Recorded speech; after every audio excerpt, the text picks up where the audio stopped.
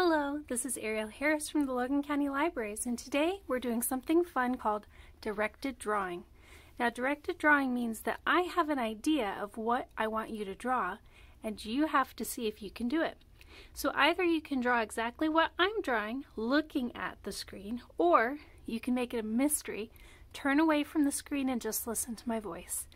You need a piece of paper, any color, and a pen, pencil, crayon, or other drawing implement. I'm going to be using words like circle, rectangle, oval, and other things like that. If you aren't sure what that looks like, then here's an example. A circle, an oval, or a half oval, and a rectangle, or a half rectangle. All right. Now, if you want this to be a mystery, turn away now. Otherwise, you can follow along. First, I want you to draw a small circle in the middle of your paper. And then I want you to draw a much larger circle around that small circle. Then, going back to your smaller circle in the middle, draw a small line down.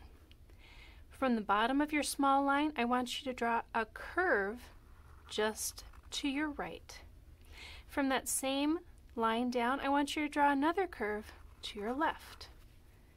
Above your small circle in the middle, I want you to draw one dot on the right side and one dot on the left side. Below the half curves there, I want you to draw two small rectangles or half rectangles.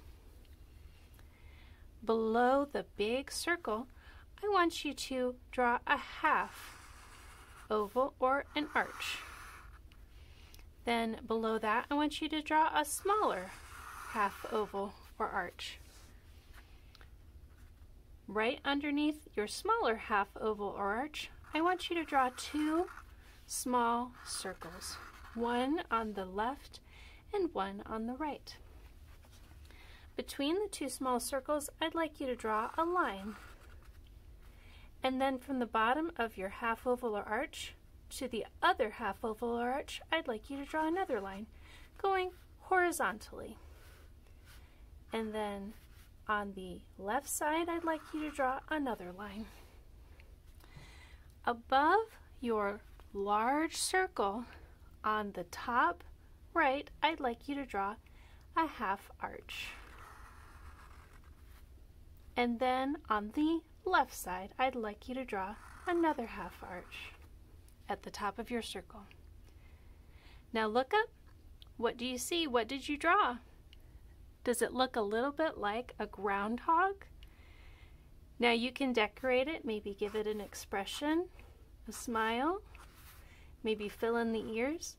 If you didn't draw it exactly like that, that's totally fine. It's kind of fun to see if you can get something that looks a little bit like it. Or maybe my directions confused you. Try it with a friend and see if you can help them to draw what's in your mind too. Have a great day. Bye-bye.